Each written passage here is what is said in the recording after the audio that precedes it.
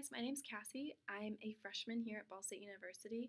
I am a first year student in the College of Architecture and Planning as well. I am making this video for incoming freshmen who kind of want to get an idea of what the first year program is like and from there how the program works. Just kind of giving you guys an idea for when you're making your big college decisions in the next couple months. Ball State is a lot different than you going to LSU and studying architecture, or going to South Dakota State University and studying architecture, or going to Missouri to study urban planning. In those programs, you start day one with your preferred major and then go from there and decide if it's the right field for you or not. Well, Ball State is completely different. We have this first year program where it's an abstraction year. You learn different techniques of how to draw. You learn different ways of presenting projects, jury style, or just with your peers, open gallery style. You learn a little bit about how to make models out of things, like what are good ways to make it look like you 3D printed it, even though with the first year program you can never do any of that, but we'll get into a little bit about that later. So you come in as an undecided major. No matter if you're going into landscape architecture, urban planning, you have an idea of what you want to do, but this whole first year is to kind of give you an idea of how everything works and how everything fits together. So I was a FARCE, which is a fall architecture and planning student. And then we have our SPARKies, who are the spring semester architecture and planning students. The fall semester, how we worked is we got here in August and we took our two classes. That was either Architecture 100, Landscape Architecture 100, or Urban Planning 100. I had Landscape Architecture and Architecture 100 in the fall, and I am taking Urban Planning 100 this semester in the spring. But in the fall, you have your DCM class, which is a digital communications and media class, where you do a lot of drawings and learn how to different techniques of drafting or shading or stippling, which you'll learn all about this when you get here. You don't need very much experience. We'll get a little bit about me and how I got involved with this program. Then you have your studio class. That is 1 to 5. It is a 4-hour class. It drags on, but it's absolutely amazing. In this class, you learn how to make models. You get different problems and how to work with those and make them almost your own little projects, a little spin-off of what the problem statement is. Studio is divided into 5 sections. So in one room, there's probably going to be 100 of you. But it's okay, don't worry about it. It's not one professor. You have a section of 25, 20, depending on the number. And each section has their own professor, and each professor introduces a new project. So once a project is over, a new professor will take over and introduce the next project and give lectures throughout that project until the next due date. And then from there, a new professor will take over. So you kind of work with all the different professors and kind of get a feel for who you could be working with in the future. After fall semester is over, we presented our final model to a jury, which a jury style is where you bring in people from the outside of the studio. And so it's not those 5 professors that are in front of you just looking at your projects and giving you a grade. It is community members. I had a architect from Indianapolis come in and check out my project and kind of give me feedback on it. I had Yorktown representatives for urban planners come in and check out my project and give me information on that. I had a variety of people come in and give me feedback on how things worked. Now I had other kids that were in different sections of mine. They came in and they just did a gallery style. They would put their project up and stand next to their project and wait for a professor or another student to come and be like, hey, what's your project about? Can you tell me about it? Explain it a little bit better, these kind of things, and give you little hints and ideas for future projects. Go on winter break. Yay, you're done for 3 weeks. You get back. This is where the SPARKies come in. SPARKies in the fall, I'm sorry, I didn't explain this very well. The SPARKies, you just take gen ed classes. You do the either Landscape Architecture 100, Architecture 100, Urban Planning 100 with everybody else, but the rest of your classes are just gen ed classes. You don't have to worry about that 1 to 5 studio or that DCM class until in the spring. In the spring, you have your DCM and your studio class, and then also a couple gen ed classes in there, in the mix.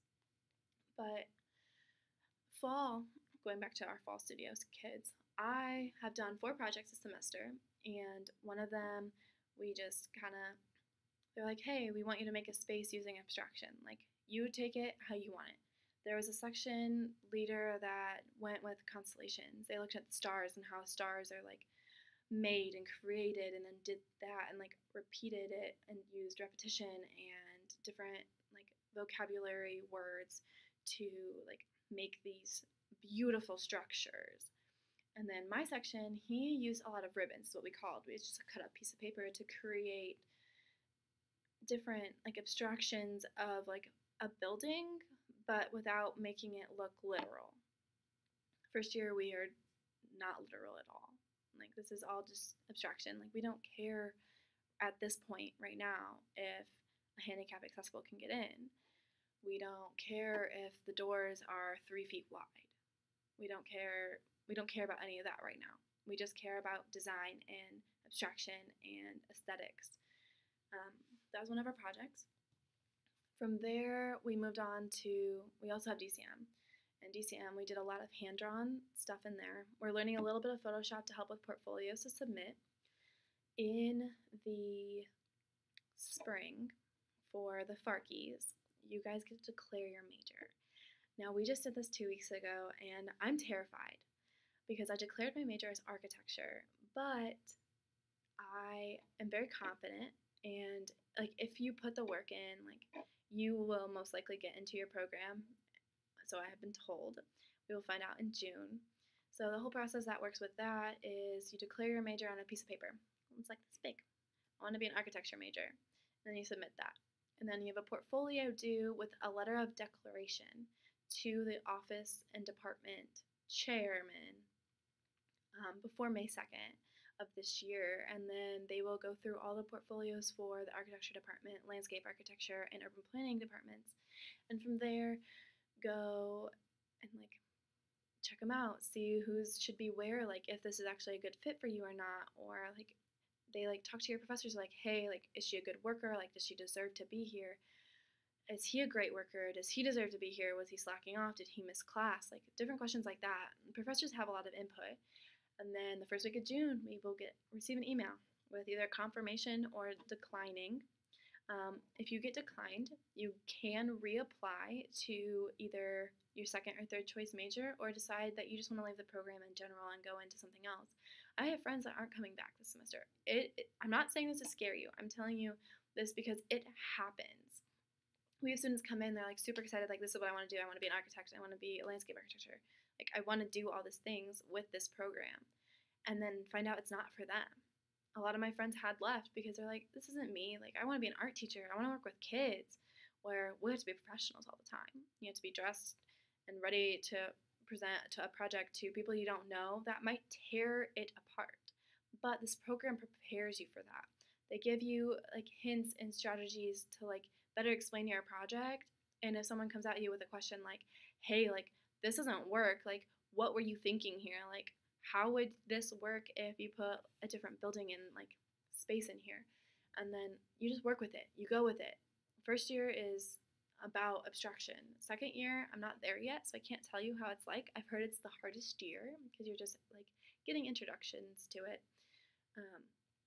The other thing about first year is you don't need a computer. I have a computer for all my other classes, and I use it in studio sometimes to like do some quick research or something like that. But in first year here, you do get an iPad. It's an iPad mini, and they give you a charger for it, a stylus, and everything for it. You'll take that with you on your field studies. But you don't use computers at all. You use Photoshop a little bit the second semester to work on portfolios, but the rest of it is just like you take pictures on cameras and on a flash drive. You put the photos on a flash drive and you have them for when you're ready to like start portfolios. Go down to the library and just do it on there. It's all hands. Like, I'm a hands-on person, so like this program works for me greatly because I can sit down and like physically do it with my hands instead of sitting in front of a computer all day long playing on a software, designing it on a software, and having constraints on a software. Where if I'm drawing it on a piece of paper, like, I don't have to worry about like not being able to get this edge completely rounded or like get that at a 90-degree angle. I can use my tools that we have to use and buy to make those perfect degrees. What I want to talk to you guys about is coming into CAP. I came in with absolutely no idea what I'm doing. I took one art class, and it was my senior year, and it was Intro to 3D Art, so I got a little bit of an idea of how models work. But that's about it. I didn't know how to draw. I couldn't draw a tree. I mean, I could, but it was like one of those trees that just had like a trunk and like big like circular bushy looking thing on it. I came in and they got to know us all. They asked us what our prior like history was with art classes or like what we did in high school. They really got to know us really well first, and from there, a lot of professors just graded on how you improved throughout the year. One of my professors is like, Cassie, no offense, I love your work, but you sucked at drawing at the beginning of the year. And I'm like, I know, like, I didn't have any art classes coming in. I like had done stuff on computers, but that's basically it. And he's like, but look at this final drawing. Like, look how beautifully, clearly everything is done. Your line weight is perfect. Your different line weights for different parts of the buildings, they like match up perfectly. Like, this is literally one of the best drawings I have come from you. And I want you to know that you have improved so much from your very first drawing. He pulled out my first drawing and put it next to my final one, and I was like, whoa, what just happened? Like, I've improved. You can come in with absolutely no idea how to draw, and this program will teach you how to do it. My best friend, she came in with everything under the sun. She knew how to draw. She knew how to draw people. She knew how to draw buildings with detail. She knew how to make models out of any material, where I came in with out of cardboard or wire. Like, she came in with knowing how to use foam core, knowing how to use cardstock, like all these different materials. Like, she knew how to do because she took art classes all through high school because she knew she wanted to do this. I came in as in high school. I was an education major. That was my declared major in high school. And you're like deciding what classes you want to take your junior and senior year. And then my dad and I had a conversation. He's like, you should really look into the engineering classes. And so that's what I did. I went into the engineering classes and worked on CAD and on SketchUp and on SoftPlan. And I used those programs and found a love for architecture and design. And so I took classes my junior and senior year in those. I took a construction systems class where I designed floor plans for a house. And then my senior year, I took building trades and went and built a house that I got lucky enough to build my own house. I made the floor plans my junior year, and they got picked to be designed and built my senior year. So I got to watch all that happen in front of me. And there's kids that came in with no computer experience. So like they come to me, they're like, hey, like Cassie, how do you do this? Like I'm like, oh yeah, here, this is how it works. Like I can help them, they help me. Like it's just one of those things where you don't need any experience to come in and just do it. Like you don't have to be literate in this program, which literacy you think of as reading and writing. No, architecture has a completely different literacy. We are literate in our hands. We use our hands to create drawings that can be presented to your customers, your directors, your professional educators, your employers, and sit down and be able to be like, hey, this is what I came up with. And your drawings will speak for themselves. That's being literate in architecture. Also being able to take a model and like put it together in pieces and make it look like you 3D printed it, or you put it in the laser printer and cut out all the pieces and then just use tacky glue and glued it all together. You learn all of this, and that's how you become literate in this major. The third way of literacy in architecture is being able to answer the what then question. This question sucks. You get this question. Hey, like, I really like the space. Like, what's it used for? Oh, like, it's going to be a barbershop. They're like, but what happens if the barbershop goes out of business and a pet store comes in? How is this building going to be able to react to that and adjust to the completely different atmosphere of people and customers and the occupants of the building at night? And like, you got to be able to explain that. Be like, oh yeah, well, this is what I'm going to do. I'm going to make this easily accessible to put in like outlets everywhere so that like you can have heating lamps if you have a pet shop in here for the iguanas, or like having a bunch of outlets for like the straighteners, the curling irons, like everything you see in a beauty shop. You have enough outlets to do that stuff. You could have the space in the back where you can keep storage. Like, just be able to explain your drawings and be like, this is what this is for, and I can adjust it to make it however I want. Um, that's really being literate in architecture. You don't have to be able to read or write, which you need to be able to read and write. I mean, if you're going into college, you probably do. You've gone through high school. Um, but, like, it's not that you read and write. I've never written a paper. I wrote a paper once this year, and it was for my English 104 class. That is the only paper I've written all year, and I've been here almost an entire year because all I do is draw and make models. I don't have to read books. I don't have to write papers about my projects. I had one research project that was a page. Like that's easy turnout. You can do that in an hour. So it's like our literacy is in our hands. We use pencils, we use scissors, we use box knives to cut cardboard, to cardstock, foam core, like all these different things. Like, it's how you interpret your major is what the biggest thing is with this program. I hope that you guys really enjoy what your futures hold. I love this program. I love Ball State. I really feel like I am at home. If you choose to come to Ball State and be an architecture student, I can't wait to meet you in the fall. I'll be on the second floor, or not second floor, sorry. I'll be on the 5th floor with everybody else. We'll just be moving down one. You guys will be up on the 6th. You need anything, please come down and talk to us.